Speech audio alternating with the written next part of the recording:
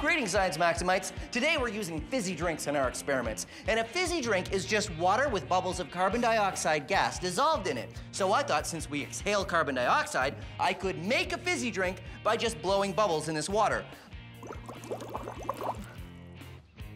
Doesn't seem to be working though, does it? I don't see any bubbles, do you? No. Water does absorb carbon dioxide gas, but I don't have a fizzy drink. Weird.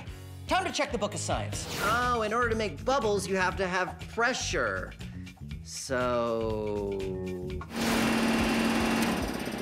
this is an air compressor. It takes air and compresses it, puts it under pressure. So...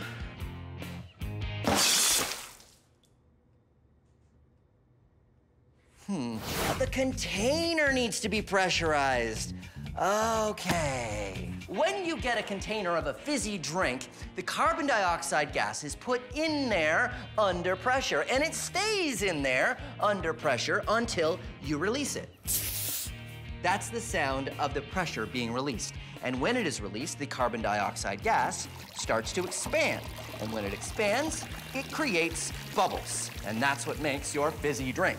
This process takes a while to run out, but eventually it will become flat. No more bubbles. But what if there was a way to release all of that carbonation all in one go? Well, there is. And for this experiment, all you need is your favorite brand of fizzy drink, Science Max brand Diet Science Cola. 100% science, 0 calories. And your favorite candy, like these Science Experiments. All the minty flavor that comes from pure science.